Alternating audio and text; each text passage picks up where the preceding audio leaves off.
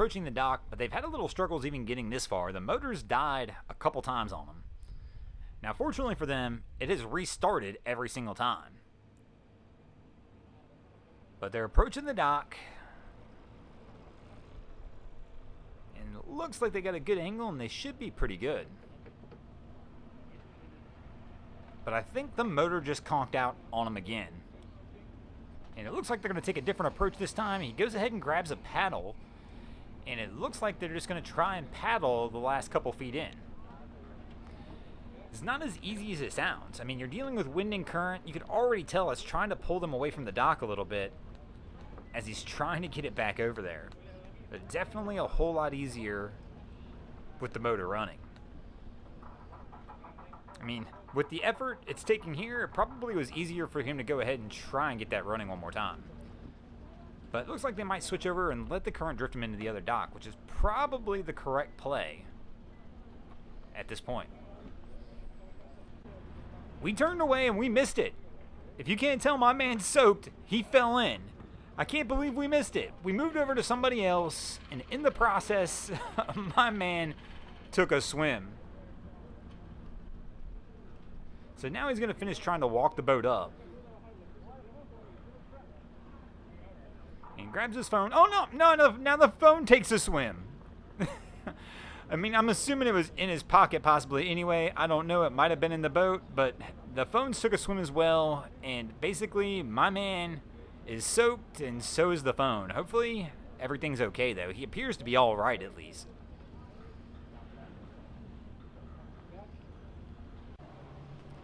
And our crew's going to make their way toward the dock. And they're kind of taking the slow roll approach, and this is actually their second attempt back in on it. They backed out on the first attempt. They just didn't like the angle for some reason.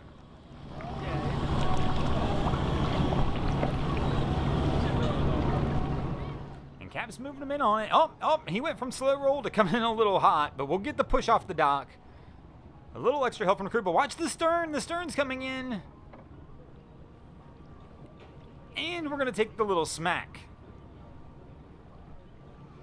And it looks like the boat's still in gear. You can tell by the bubbles underneath that, I think, so like the stern's kind of attached to the dock. So he's turned the wheel a little bit now. It should pull off, but it looks like he's gone into neutral as he's done that.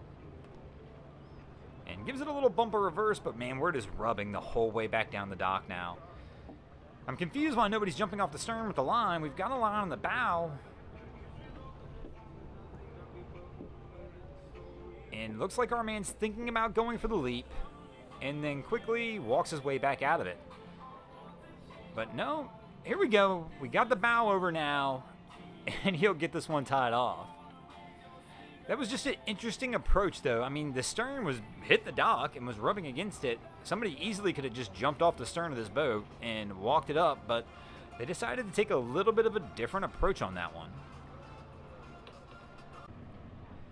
And here we go. This was our crew that took the swim earlier with the phone.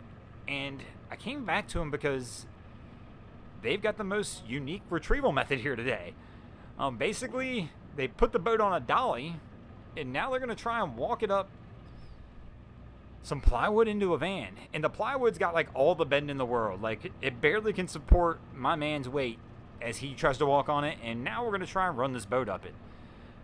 What could go wrong, right?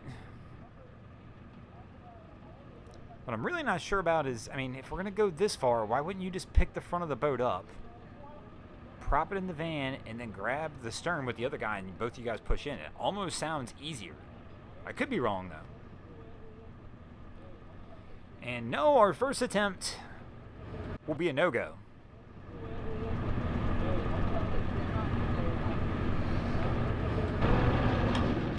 And so we're going to have to reline this one up and try it one more time. I mean, I guess this is definitely one way to avoid having to buy a trailer, store a trailer, and make life easy, but I'm still just confused on this one. I mean, it still seems like there would be an easier method than this.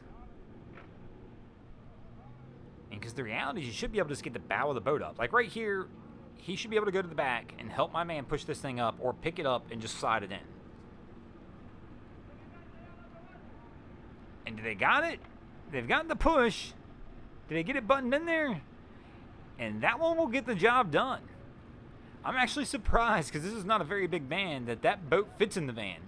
But it looks like it fits pretty solid, and this crew will be able to get this thing out of here. Still, a nice day on the water, even though my man spent a little bit of time in the water.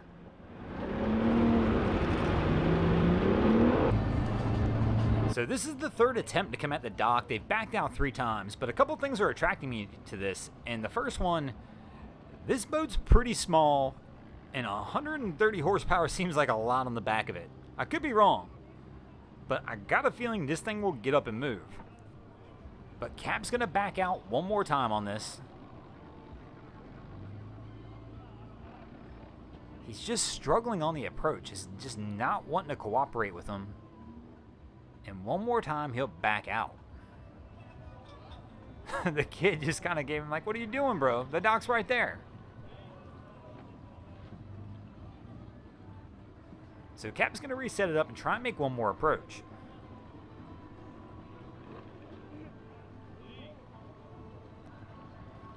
So he'll turn back in with a bow first approach.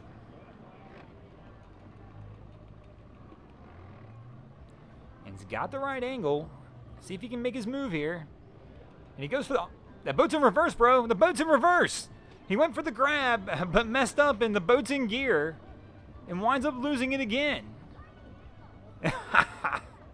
The kid's giving it to him, bro.